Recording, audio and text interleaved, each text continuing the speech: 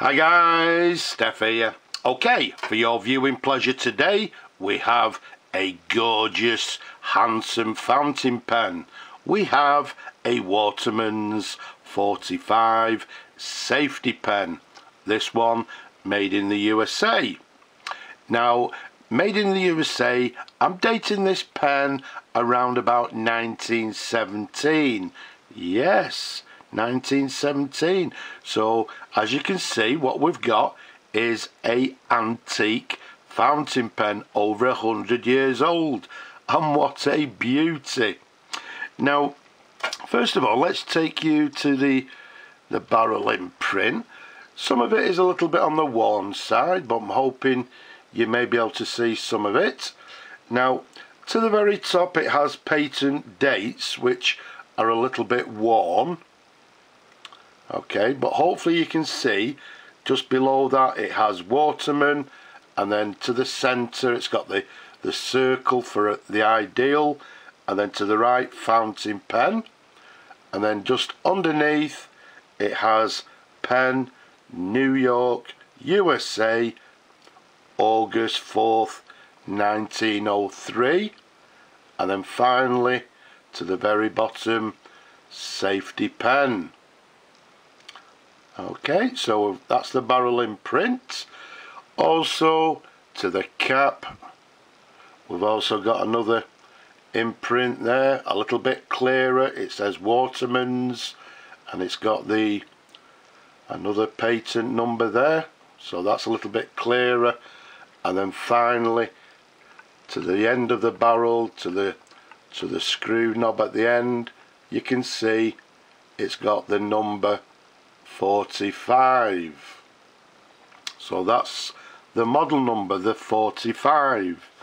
It's a lovely large pen. The size of it 135mm capped. Around the barrel it's a tad over 12.5mm in diameter. So a lovely large fountain pen. As we said a little bit earlier, I'm dating it, although the patent is 1903, we're dating it around 1917. It's made of black hard rubber. Originally it would have been chased, but obviously through the years the chasing has worn slightly. There's some slight discolouring to the pen, but hey, over 100 years old, I'm sure we'd also be a little bit discoloured. So let's unscrew the cap. Let's show you the pen in numerous different angles. Okay, and for you people that have not seen these pens before, you'll say, oh, it's got no nib. Well, it has. The nib is actually inside the barrel, and what actually happens, we unscrew this little knob to the end here, and by unscrewing that, you'll see the nib comes out of the barrel. If we screw it back again, it retracts back into the barrel. So a lovely, ingenious design. Let's screw it back in. So when you actually carry the pen about, when it's actually got ink in it, you retract the nib into the barrel. You will screw the cap back on, and in effect there's actually a flat spot inside the cap which sits against this lip here, and in effect supposedly shuts off any ink, prevents any leakage. If I actually get my little light, and there we go, if we shine it in for you. Okay, so I'm hoping you can see that. You can see this sort of flat button inside the cap there, and that is the area where the top of the barrel sits against and shuts off and prevents any leaks. So let's show you the nib. So we unscrew the knob once again, and you can see it's got the threads to the very top of the barrel there, and let's show you this lovely nib. Okay, so the nib on this pen is actually a Watermans Ideal 14 karat gold nib. I don't know if it's actually visible. To the very bottom it has New York, and then what you can't see, because it's just slightly inside the barrel, this is a gorgeous number 5 nib. There's a sideways view. Some of you people that may have seen this in my latest pen haul, you would have noticed that the nib was bent. What we've done, we've straightened that out, and there's the feed underneath. All the parts internally have been cleaned. You can see the feed is lovely and clean and ready to go. All the internal parts have been cleaned. Inside here there was actually an old cork seal that has been replaced with 3 O-rings, so fingers crossed that is nicely sealed. Not only is it sealed, but it allows the nib to be a little bit on the stiff side, as it should be, to prevent the nib going in when you're actually writing. A lovely size pen. With my large hands, it's very nice and comfortable to hold. So let's retract it back in.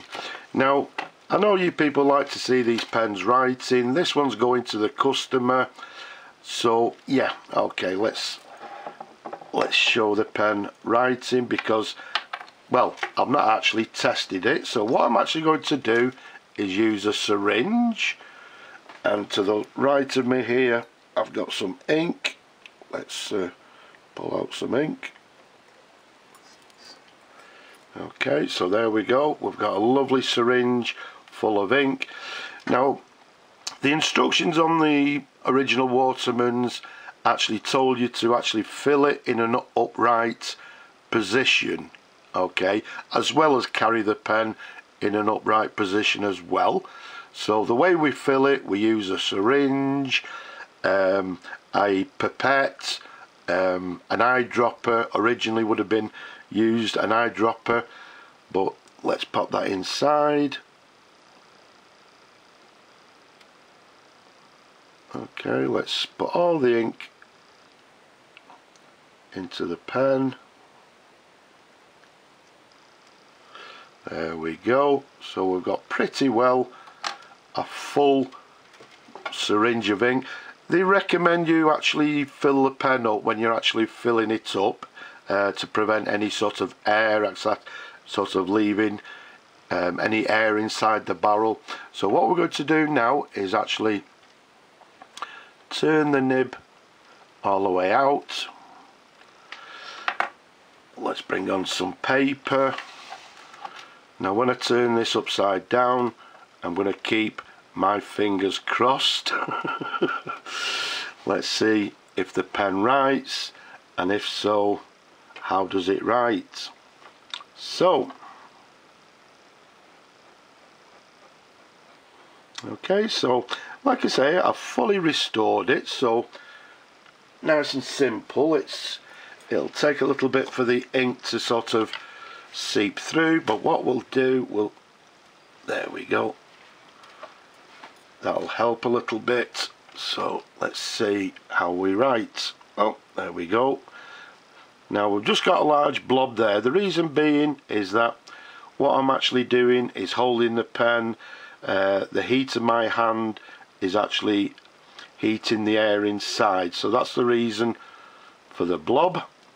But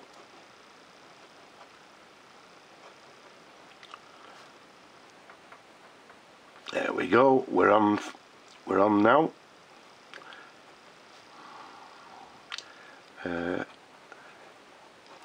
Safety, so we've got a Waterman 45 safety pen, made in New York, USA. Date, as we said, 1917. Okay, so let's let me just get another tissue, just give it a little wipe there. It's actually writing very nicely. Right, now looking at the writing here, it looks to have maybe a little bit of an italic nib. So there you go on the, yes we do, yes. There's no flexibility in the pen. It's quite a stiff nib, but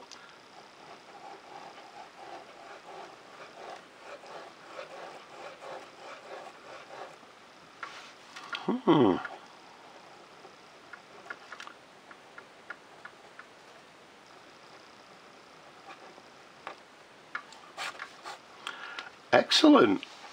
I'm more than happy with that. What I'll do, let's dab that little blob there before it goes dripping.